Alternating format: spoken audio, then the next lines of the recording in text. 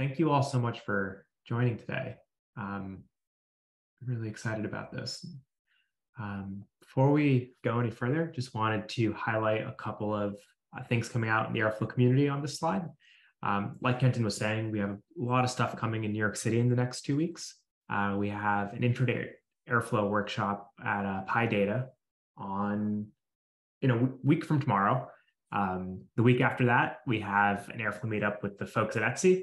And then also on the East Coast, we have another Airflow meetup in the DC area. So if you're at any of those places, please feel free to check those out. Additionally, some content that we have that I'm really excited about, this new quick start that you can run entirely in your browser. We're actually going to be using that for the workshop on 4/12, so give that a go. And then we have a great webinar coming up on passing data between tasks, which is always one of the hardest but most important things in Airflow. That's actually a lot easier than it used to be. As always, please join the Airflow Slack and reach out to us about Airflow Medium. Additionally, Airflow Summit. Please go to Airflow Summit and register for, submit a CFP for Airflow Summit. It's September 19th to the 21st in Toronto. There's plenty of good stuff there coming. But in the meantime, please go ahead and submit a proposal. We're going to be helping some folks with their proposals out in the next couple of weeks. Awesome. And then, did I freeze? No, we're good. Oh, you're good. Kenton, I will hand it over to you as our lead developer advocate to talk about debugging some connections in Airflow today. Yeah, thanks, Faraj. I will throw out on the community front, if you stay until the end, we have a little gift for everybody who showed up today. So hang in there for that. We'll go back to those slides. But yeah, as Faraj said, today I'm going to be talking about Airflow connections, which is a great topic in Airflow. We will have time for Q&A at the end, so feel free to throw any questions in the chat or in the Zoom's Q&A feature. We'll get to those. We'll also send out the recording afterwards. So if you want to watch it again and kind of go through everything a little slower, you can do that as well. So Airflow connections are really one of the kind of basic pieces within Airflow that almost everybody is going to have to use. It's one of the first things that you have to set up to get your DAGs to work, because Airflow is designed to work with other tools and orchestrate other tools. You always have to connect to them. Usually people don't have things that you can connect to without credentials, or at least we hope you don't. So connections are really important. There are lots of ways that you can work with connections in Airflow. Today, I'm just going to be going through a couple of ways to test them that might make your life a little bit easier. Again, they're kind of one of the biggest pieces in debugging Airflow DAGs often because they're sort of the first thing that needs to work correctly in order for your DAGs to work. So I'm going to go through two options, both of which are relatively new in Airflow, so you may not be aware of them, that we think are really helpful. For the first one, I'm going to be working with Airflow here in my local environment. And just to show you, I have a DAG set up. This is a pretty basic DAG. It just has one task that runs a query, and it's going to use a connection to Snowflake. So that's what I'm going to be working with here today. And this first method of testing connections was new. It was released in Airflow 2.5, and actually it's not just for testing connections, but really for testing your DAGs in general. And that's this dag.test command. Again, this was released in Airflow 2.5, and the really cool thing about dag.test is that it allows you to test your Airflow DAGs without actually running Airflow. So you do not have to run a scheduler. You don't have to run a web server. You can do this all within your local environment. You just have to have Airflow and all of your relevant packages installed in whatever environment you're working with. This is going to test the entire DAG, but you can also pass in connections. So to use dag.test in general, you just have to add this code block to the end of your DAG file. If you're not using it to test connections, you don't need this connection path. But since that's what we're talking about here, we're going to include that. So dag.test will run all of your the tasks in your DAG, and it's going to do so very quickly because it's not actually running through the Airflow scheduler. It's just going to use a single serialized Python process. If you are going to use it to test connections, like I am here, you have to provide a path to a YAML file, which is where you're going to define that connection. So we're going to start with this incorrect connections YAML, which, as you can imagine, is going to be an incorrect set of information. But you can see here in this YAML, I define the snowflake connection, and then I have all of the pieces that I would put into this connection. So if you're used to entering your connections in the Airflow UI, this is going to look very similar. It's just kind of in a different format.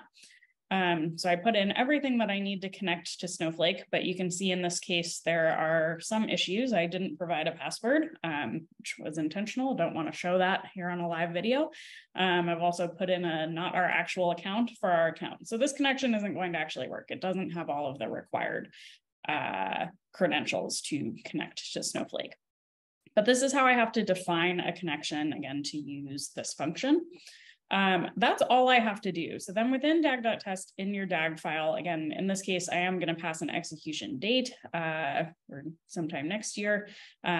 This could be more specific if you actually needed a particular execution date for your DAG. And then for my con file path, I just pass in this con path. And again, this is, I've stored these YAML files in my include directory here in my project. From there, all I have to do is run this Python file. So I'm going to do this here in my VS Code terminal. You can also do this using like a debugging function in your editor, kind of however you prefer to debug. But when I go ahead and run this DAG, just like I would any other Python file, again, it's going to do all this super quickly. So very little task latency, again, because I don't actually have Airflow running in this case. And you can see it's going to go ahead and kick out an error that says the password is empty. So again, this is a great way to test your entire DAG, not just your connections. But if you set it up in this way, it's a great way to test them locally without having to actually run Airflow. So you can make sure everything's all set up before you actually go to run. Because this is going to run your entire DAG, you may decide to break things up as you're developing. If you're truly looking to only test your connections and not the rest of your tasks, you might have like a subset of your DAG that you work on first that uses those connections and then goes ahead and runs through. We have another live where we've gone through this function in a little bit more depth that shows how you can add things like breakpoints, which might be helpful if you want to test the connections first and then move on to the rest of your DAG. There's really a lot you can do with this. Again, you have to be on Airflow 2.5, so this is a great reason to upgrade if you're on an older version of Airflow. We've gotten lots of great feedback from the community that this feature is really game-changing in terms of locally working with your DAGs. Cool. And so then I also want to show an option for if you are running Airflow. So from there, I'm going to go over to my Airflow UI. I'm running locally using the Astro CLI. This is going to be relevant for any time that you're running Airflow, whether it's local or managed service or something like that. If you're familiar with connections, you probably already know that if you go to admin here in connections, this is where you can manually add your connection information. And then this feature was released, I think, in Airflow 2.2. So hopefully everybody is on a newish version enough to use this, but it's relatively new in Airflow. So this is my connection form where I would fill in all my information. You can see I've got some issues here as well. I don't have a password. I don't have an account in here, both of which I would need to connect to Snowflake. But there's this nifty little test button here in the Airflow UI, which you can use to test the connection. And then if I scroll back up, you'll see I get an error that says password is empty. I'm not going to throw my password in here right now, again, just to avoid showing that in a public video. But if you were to test this and there are no issues, you'll see a little green banner that says everything's good with your connection. So definitely recommend using this, especially if you are in the habit of entering connections here in the Airflow UI. To just go ahead and try that before you actually use your DAGs. It'll save you a lot of time if you have any issues with your connections, especially if you have longer running tasks and you just want to make sure that this part is not going to cause any issues.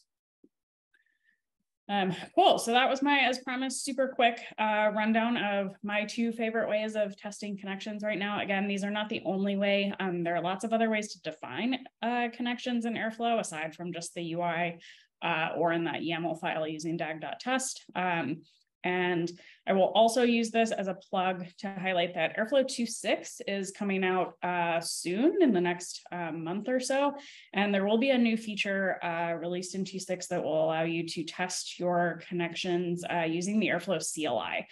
So that I'm super, super excited for. I can try and find a PR for that and throw it in the chat if anybody's interested.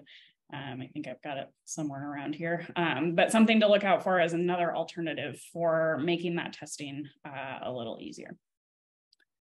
Cool. And with that, I will open it up if there are any questions. Awesome, Kenton. Thanks for going through that. There is one question from Munir that I think we have time for. Does the test command support mocking responses from hooks using the connection, or is it actually testing the connection itself? That's a good question. So in this case, the way I have it set up, it is actually testing the connection because dag.test is actually running your tasks. So you are making a real connection there based on the information. Again, this function is not specifically for testing connections, it's just for testing your DAG. So I find it to be a convenient way to do so, but you're not mocking the connection in the sense that like you are connecting to the actual resource. You could potentially set something up that would do that if that's what you were looking for, but that's not what it's going to do out of the box. Yeah. Awesome. Awesome. I hope that answers that, Munir. I think that's all the questions that came up. Kenton, you said that there was a special treat for everyone to stay till the end. So I'll pass the mic back to you one more time. Great. I love that. Well, I hope that lack of questions means that everybody is off running to use dag.test immediately. Definitely reach out to us for more on that. And yes, as promised, our gift to everybody who joined us today is we have a free code for our Airflow Fundamentals certification exam. So I'm going to throw this in the chat as well. I can find where I can copy it. Oh, and actually, sorry, I have the wrong one on this slide. So use the one that I put in the chat. Airflow Webinar Fundamentals Meetup. But this is a great way if you're new to Airflow and want to learn more about things like connections and other Airflow topics, taking the course and then getting certified is a great boost to put on your resume. And like I said, a great way to learn more about Airflow. So I'm going to give everybody that as well. And yeah, I think that's all I got.